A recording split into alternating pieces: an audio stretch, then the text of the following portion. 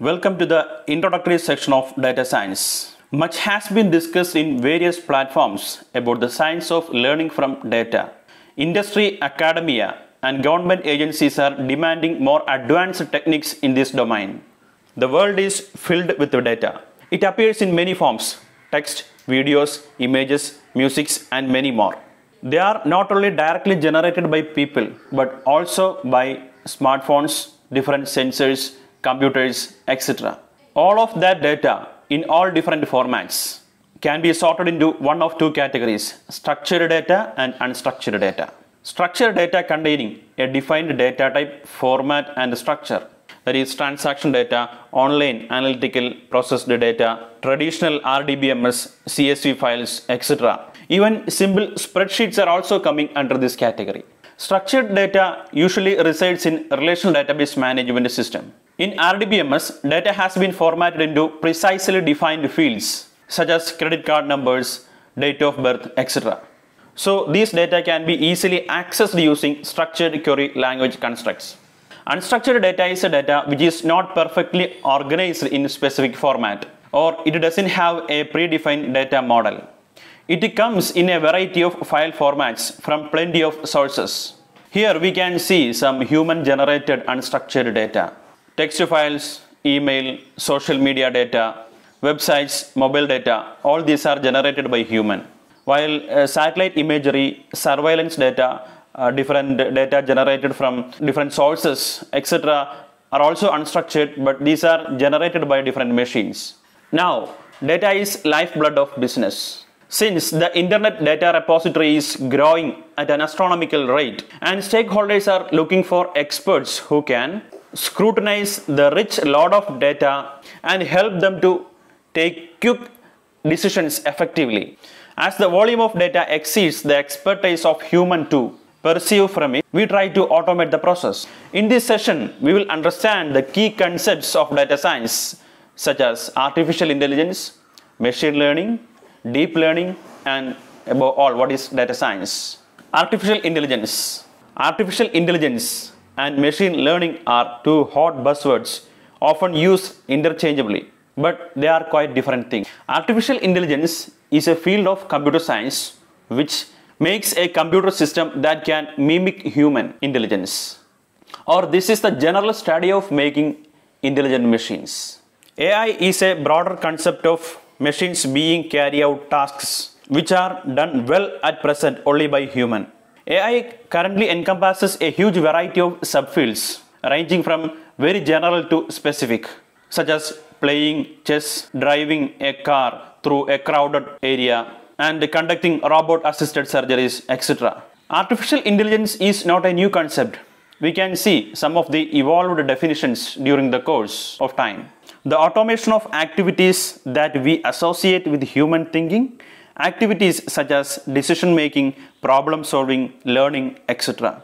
In another definition, the art of creating machines that perform functions that require intelligence when performed by people.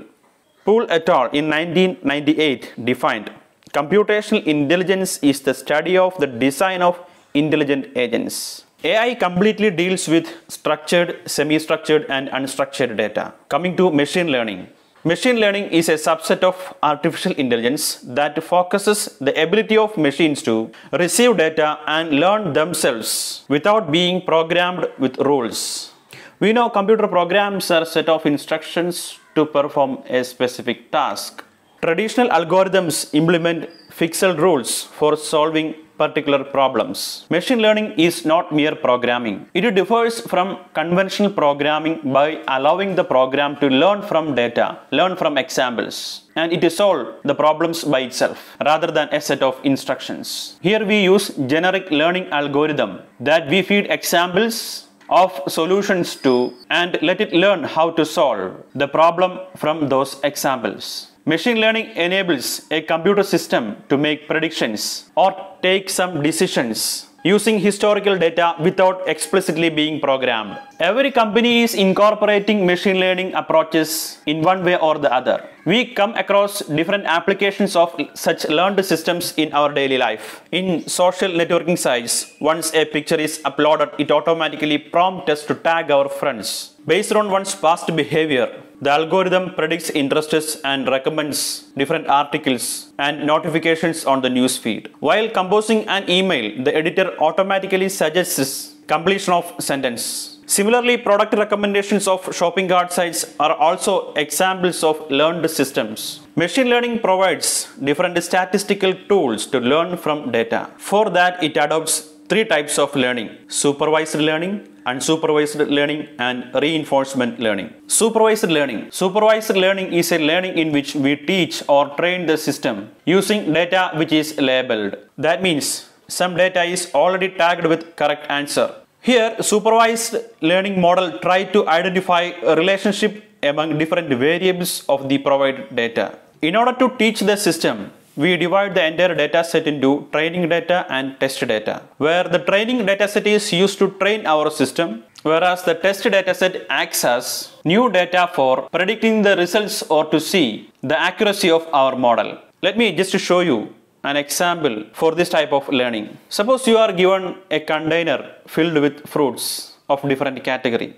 We need to develop a system that should identify which are different fruits. The first step is to train the machine with different kinds of fruits one by one. If shape of object is rounded or oval and depression at top having color red, then it will be labeled as apple. If shape of object is long curving cylinder having color green, yellow, then it will be labeled as banana. After training, take a separate apple from the basket and ask the system to identify. It will first classify the fruit using its color and shape, or what are the features we are given to the system. Then it would confirm the fruit as apple. So that is the process of training in supervised environment. We can distinguish two categories of supervised learning: classification and regression. If the output variable belongs to is category type such as red, blue or green and failed or passed, etc., then such kind of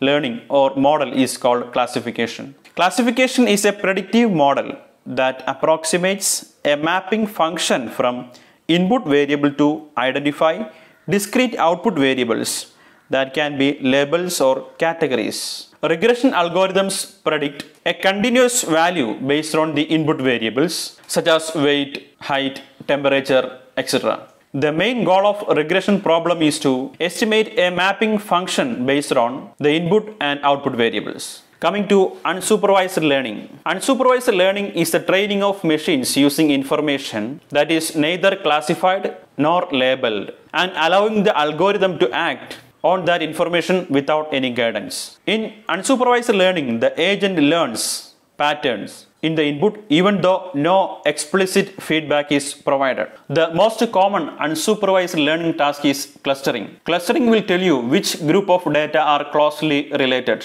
Clustering helps to split the entire data into different subcategories. Each are known as clusters. K-means, dbScan, etc. are some of the popular clustering models. Now let's see what is reinforcement learning. In reinforcement learning, some part of the data will be labeled and some other part of the data will not be labeled. These problems sit in between supervised category and unsupervised learning category. Many real-world machine learning problems fall into this area. Reinforcement learning is all about taking decisions sequentially. In simple words, we can say that the output depends on the state of current input and the next input depends on the output of the previous input. A great example of reinforcement learning are self-driving cars. In self-driving cars, there are various aspects to consider, such as speed limits in various crowded areas, drivable zones, avoiding collisions, deep learning techniques. Deep learning in turn is another subset of machine learning,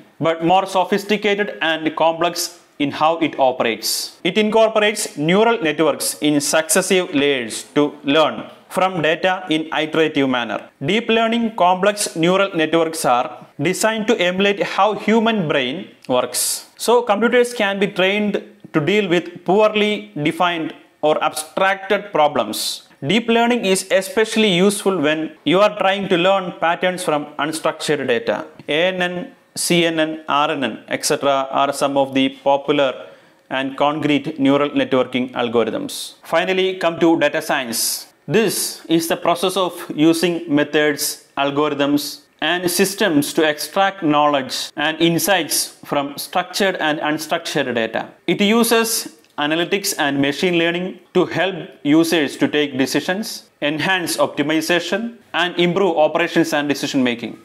Data science uses techniques and theories drawn from many fields within the context of mathematics, computer science, statistics, domain knowledge, and information science. Let us conclude.